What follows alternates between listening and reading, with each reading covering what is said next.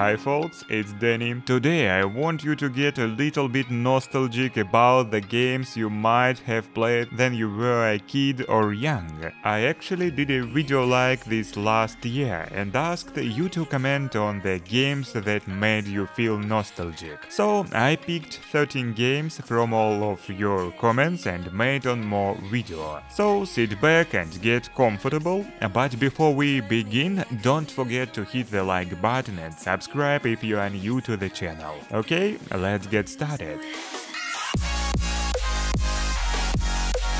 The younger generation may not have heard of the F.E.A.R shooter series, but those were just great games in the 2000s. In fact, they were the first games that scared the crap out of us. If you haven't heard of F.E.A.R yet, let me tell you what it is about. You play as a member of a special operations team and are sent on a secret mission to clean up a special control mental institution. However, the operation does not run as planned, and all the team members, except the main characters, are dead. The root of the problem is a girl named Alma, who has supernatural powers and is ready to kill everyone in her way. Of course, after scaring her prey to death, you will have to fight her and her hangman, but be careful, it is not enough to be a good shot.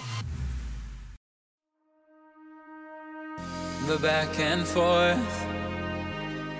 I bet you heard that song Count to 3. Well, this is true for the Portal series too. Some loyal fans of the game are still waiting for the third part, but some others have long ago lost all hope. I just recall the previous parts. Portal is a third-person adventure puzzle game. The main character is a girl named Chill, who finds herself in a science lab. There she needs to test a new weapon that makes it possible to create portals. There will be a robot GLaDOS trying to help her. He will teach her how to use portals, and Chill has to use her wits to pass all the lab's mazes. Oh, by the way, the RTX support was recently added to the game, so you can replay the game with brand new feelings of better graphics.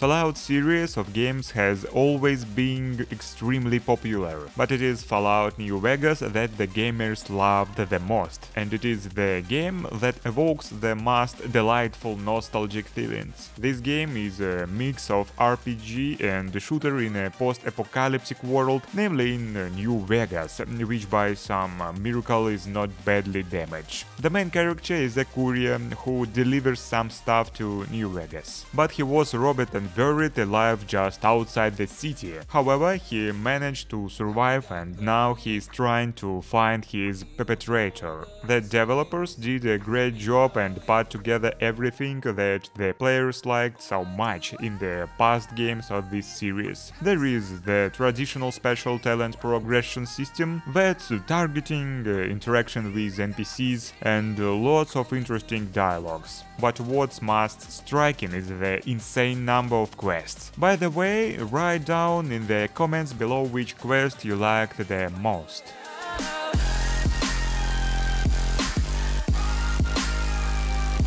Left 4 Dead is not just a game that brings back pleasant memories. It is literally one of the founders of cooperative gameplay. I am sure many of you will remember the great times they had with their friends there. Many of you will remember the first time they got into these huge open locations, which was destroyed by a terrible virus, and how they were killing all these mutated creatures. The game's graphics are pretty old, and there are a lot of cool game to play together with your friends today. By the way, I have a video on nice co-op games here on my channel, but I think you would agree that the emotions and memories that this game gave us were just one of a kind.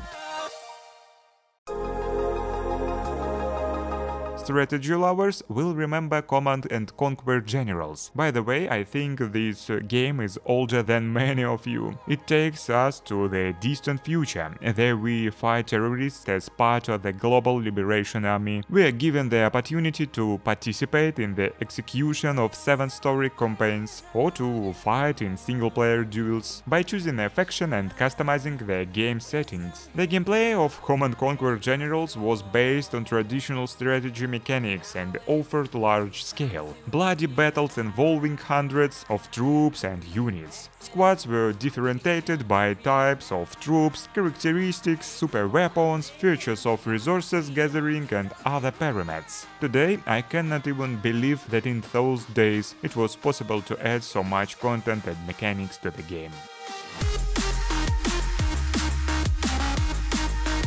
Surely today we will also look back at that legendary RPG Gothic. I'm sure many of you are familiar with it. Here we played as a hero who lived in the huge kingdom of Mitana. There was a king who wanted to create a magic dome to protect his kingdom. To do this, he had to build mines for magical ore. There he sent criminals and outcasts to do the job. The king surrounded the mines with a magical barrier to prevent escapees. However, something didn't go as planned. The magic failed and the riot ran around, turning the whole valley into a realm of the most egregious criminals with their own desires and demands on the king. The players had to improve their characters, complete quests, explore the world and kill the enemies in such an unusual atmosphere.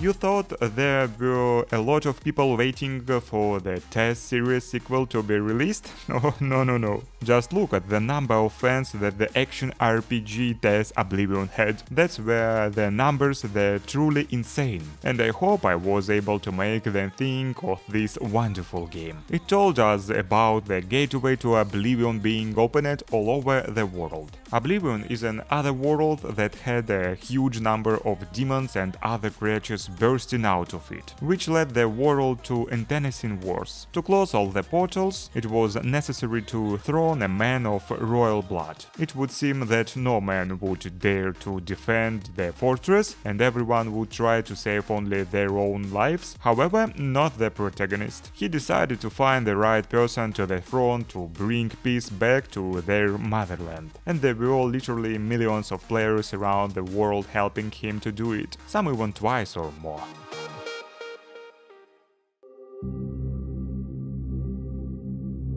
Who hasn't heard of The Simpsons? I think every one of you has seen at least one episode of the animated series, and in 2003 The Simpsons inspired an entire game, The Simpsons Hit and Run, which some players called GTA for kids and turned it into a real icon. The game had familiar characters, detailed Springfield and the variety of quests and other great catchy content. As for the gameplay, the game was made up of a lot of mini-games, like races and other activities in a large open world. The devs refused to demonstrate the brutality and make it possible to die here, and even if you do something wrong, that will draw the attention of the authorities. You will be just fine. Many players genuinely loved the intense storyline, relaxed gameplay, 3 huge locations, the trademark Simpsons humor, and of course the atmosphere, which was entirely the same as the one in the animated series. Many people are wondering when the hell is the promised remake of Prince of Persia: Sands of Time going to be released. It has been postponed and reworked so many times that many fans have already given up hope and just stopped waiting. Well, maybe the developers will still manage to release the remake without making it complete crap. But anyway, let's just think back to the old Prince of Persia, the one we played as kids. It was an action adventure with third-person slasher elements in which we were told the story of a young prince who was deceived by a vile Indian vizier. He used the prince to get the dagger of time from the treasury of Maharaja of India. He deceived him to release the sands of time, which turned the people into sand monsters and destroyed the entire city. Understanding that it was all his fault, the prince decided to put the power back into the dagger, and this is our unforgettable adventure begins. A hallmark of the game was the ability to rewind time back a few moments to dodge enemy attacks and solve some puzzles. Also nowadays you can find such mechanics in some games. Back then it was a real breakthrough in the game mechanics.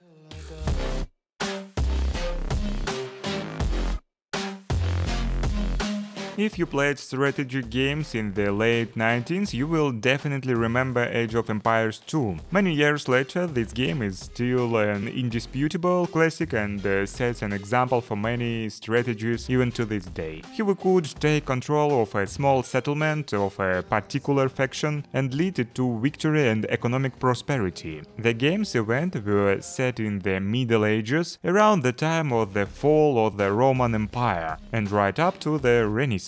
The gameplay was insanely exciting for the time, and the battles seemed so realistic. How wonderful it was. Games like this really make you think about how great it would be to have a time machine so you could go back to those times and erase your memory to play this masterpiece all over again.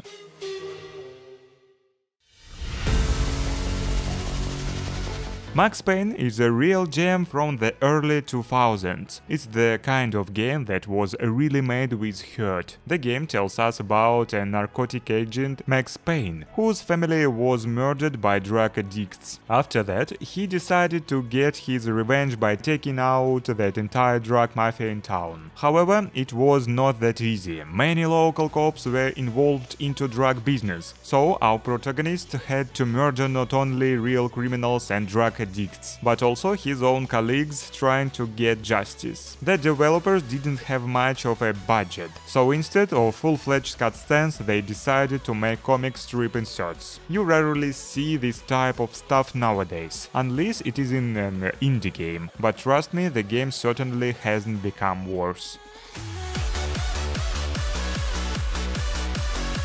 Tom Clancy's Splinter Cell series of stealth action games has not delighted its fans with new episodes for a long time, but it is still worth remembering at least for its former merits and contribution to the development of stealth games. The main character here is Sam Fisher. He is literally the perfect fighter, possessing the kind of unique skills that no one else can possess. He can hear even the softest sound, see in total darkness, his skin is super sensitive and stuffed with radio transmitters, and his physical shapes is second to none. He specializes in stealthy movement and silent execution of tasks and missions. Therefore, his services are just perfect for various delicate situations and anti-terrorist operations. These operations, by the way, are actually the storyline of the games.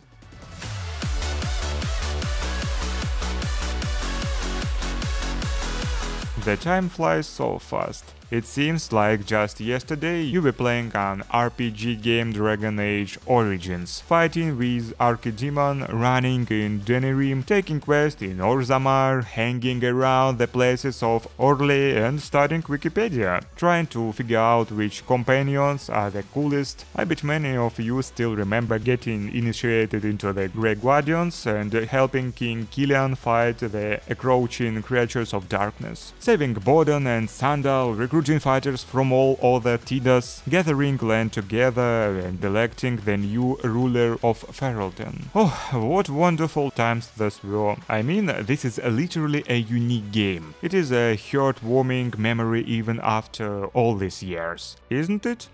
I wish there were more games like that. However, I guess we'll end today's video on that sweet, genuinely nostalgic note. I hope you enjoyed it, and if so, leave a like and subscribe if you haven't already. It's been Deni, see ya guys soon.